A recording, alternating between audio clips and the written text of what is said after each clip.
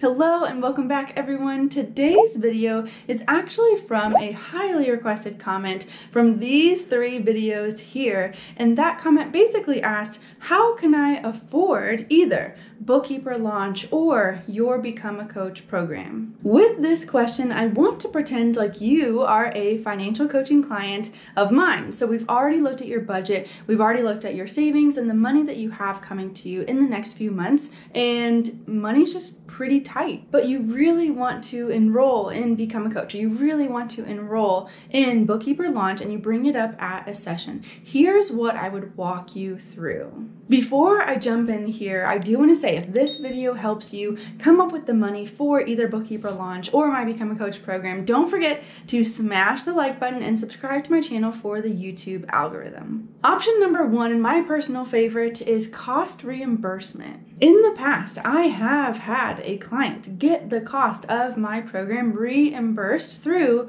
her employer, and she was able to count it as professional development. This is amazing. Basically, no time needed except for the initial request to get the cost of the program reimbursed or whatever application or process they have in place. Of course, each workplace is totally different in how they handle this or if this is even an option for you, but I would definitely start here because very little time needed and huge payoff. Employers value professional development, but it takes so much time and money and energy to put something together and always be one step ahead of their employees. When they can simply throw money at a program like mine and it's a done-for-you model, it's really a win-win for everyone involved. Typically how this works is the employer will need some sort of proof that you have either completed or passed the program in order to give you a full reimbursement, or maybe you guys agreed upon a partial reimbursement instead. And within my program, there's a gauge that tracks your progress that you can simply show them at the end. Like I said earlier, it just simply doesn't hurt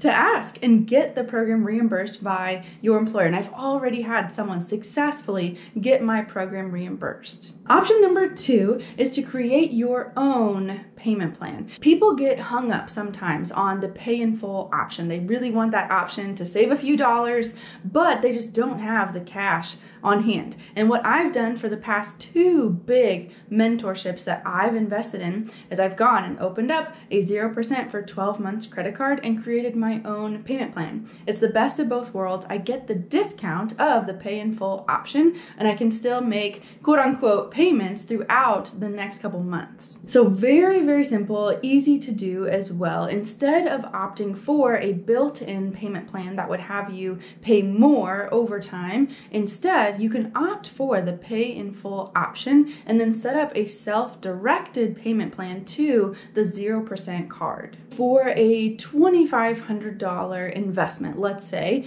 you could make a monthly payment for 12 months of $210, and that would fully pay off the card before the 0% runs out. And that's also max. Hopefully you can pay it off way sooner because you're growing your revenue at the same time. Remember, you are investing in Become a Coach or Bookkeeper launch. You're investing in something that's going to be adding streams of revenue to your income. You're not investing in a liability, a boat, or something that's just going to sit there and be a money suck. You're investing in something that's going to have an ROI. If you are really serious about this, $200 a month is less than one bookkeeping client or one financial coaching client a month. So the moment you sign one bookkeeping client or one financial coaching client, that month you're already net positive. And this process is 100% repeatable. This is a solid investment, and it's really why I think this option works. Of course, full disclosure, I am really just flat out disciplined.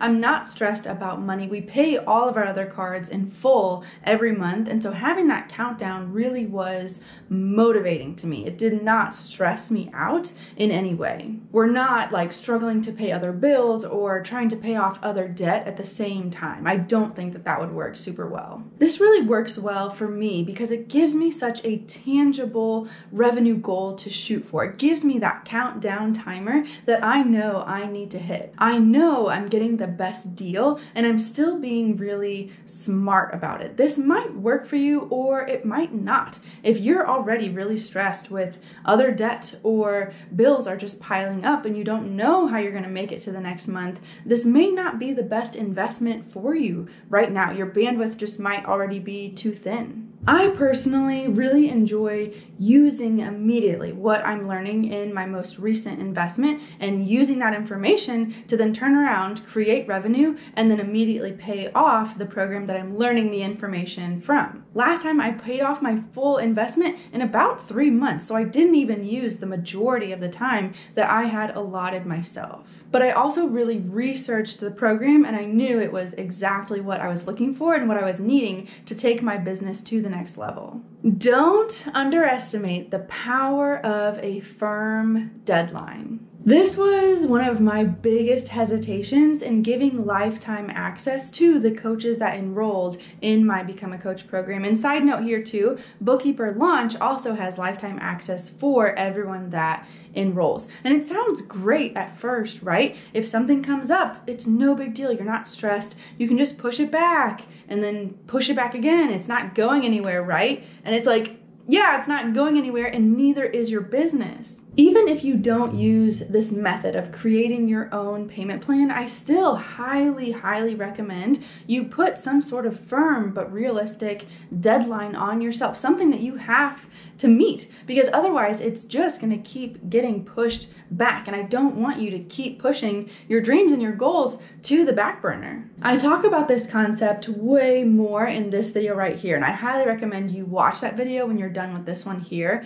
because when Ethan and I lost 60% of our income over a very short time period, it was a huge slap in the face wake-up call. And I all of a sudden had the motivation of our savings is going to run out. And that's the exact motivation I needed to generate $14,000 of revenue in the first 6 months of my business. Motivation, a deadline, a pay in full discount, and a tangible goal. These are all win-wins to me in terms of using this option of creating your own payment plan. Option number 3 is doing some sort of seasonal work. And I know I've talked so many times about side hustles here on my YouTube channel and also on my Instagram account. And there's a couple of reasons why I like seasonal work, in particular when you're working toward a short-term goal and a specific amount. Here's the reasons why. Number 1 is that these seasonal jobs often have very definite start and end times. You don't have to worry about starting a job and then having to quit or biting off more than you can chew. It's great timing because you can make anywhere between $1,000 and $3,000. And I know it's so incredibly hard to justify taking on more work when you're juggling your family, your kids, and possibly another full-time job.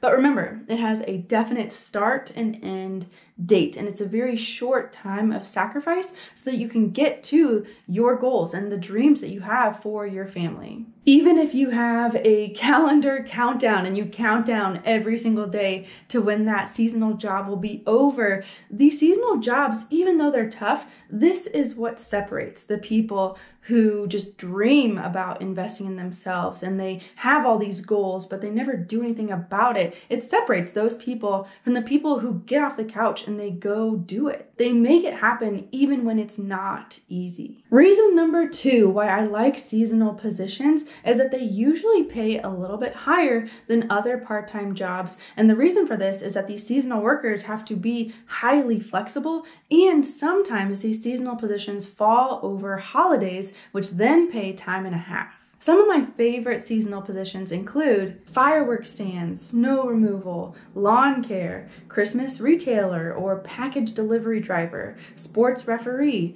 pumpkin patch manager. Reason number 3 why I like seasonal positions is that it's usually not desk work. And this won't be true of all seasonal positions, but these jobs are typically outside or in non-traditional places, which just makes for more interesting work. When I was teaching high school, I actually tutored a high school student who who got a seasonal job working at a haunted house. And for about a month, she got $12 an hour to work Friday, Saturday, and Sunday night. And she told me the craziest stories. She had an absolute blast working the haunted house. And that's definitely not your traditional part-time job. While those are my favorite creative options for coming up with the money for Bookkeeper Launch or my Become a Coach program, there is one big option I want to talk about that I don't recommend, and that is asking for the money from friends or family members. The truth is, starting your business and getting your first couple clients is most likely going to come from your first or second degree of people that you know, people that are already in your life. You're already going to be asking friends and family members to share things that you create on social media. You're going to ask them for market research. You're going to ask them if they can comment and like, etc. You're already going to be asking so much of them, and they want to support you as best they can with your new business. And I personally think they're going to take your business way more seriously if you invest yourself. I can only speak for myself, but I wouldn't want to invest in a financial coach or a bookkeeper who didn't have that level of self-responsibility, who wasn't willing to put all their money where their mouth is and start their own business with the funds that they had. It's all about risk in the beginning when you're starting your business, and I just think you shouldn't ask someone else to take on that risk for you. Same reason I don't like co-signed loans. Below in the description, I do have links for both my Become a Coach program and also Bookkeeper Launch. If you have questions about either one of those programs, I would be more than happy to answer in the comment section. And also, like I mentioned earlier, check out these videos here. Don't forget to like and subscribe to my channel for future videos, and I'll see you guys in the next one.